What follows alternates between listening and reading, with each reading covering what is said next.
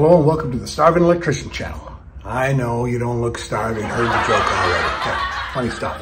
Anyways, today we're going to talk about common mistakes DIYers do, or just hack electricians.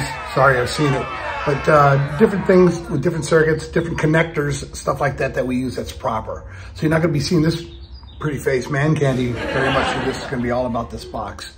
So hang in there, stay to the end. You're getting free information here, so why don't you stay to the end, okay? You know, I'm not getting paid to do this. Here we go. All right, so looking at this box, you know, what's the first problem that we see?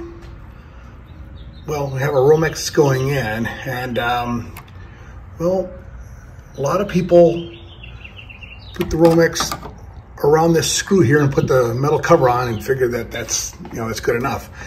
In essence, it's, you know, if the box is grounded or what have you, great, but that's not the legal way. There's always this little bump out here that you use, and you have to always have a green ground screw. If you had a regular screw, if you had a green marker, that'd be good enough, but you have to have the identification purposes for that grounding. So that's the first mistake.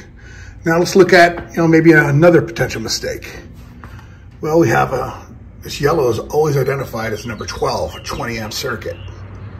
Well, and what is it tied into? If we follow it around, oh, it's tied into this Romex, 14.2. A lot of people, what they do is they'll jump off of a 20 amp circuit with 15 amp wire. In essence, the wire should burn before the breaker trips. That's what it's supposed to do, or what have you. That's why you don't put a smaller breaker, or I'm sorry, a larger breaker with smaller wire. You know, chances are it's not going to trip, but if you have a 20 amp circuit, you keep it with 20 amp wire.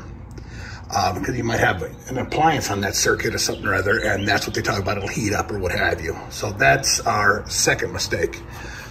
Now the other is, well, looks like it's a 3-wire, and got, you know, this little wire nut here. Sorry about that. And it's just wire nutted off. You never know when you're going to need that wire again. Leave it a little bit longer. And, you know, so that's just common little stuff that people do. Now, also, if you look at this connector, it's a great connector, but what it does is when you try to put anything more than a 14.2 in it, it's got its flaws. You're pushing up on it, and it just doesn't come through, just the wires do. So it never really holds on, and it can pull back through. So that's the downfall of that type of connector.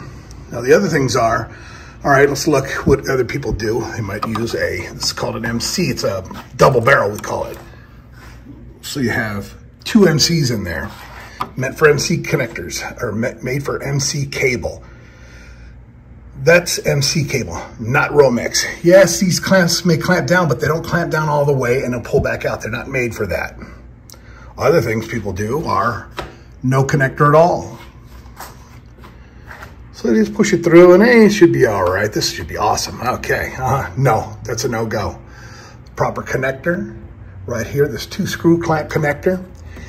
You can put 1 to 2 connectors in here. A lot of people say, or I'm sorry, 1 to 2 wires in this connector.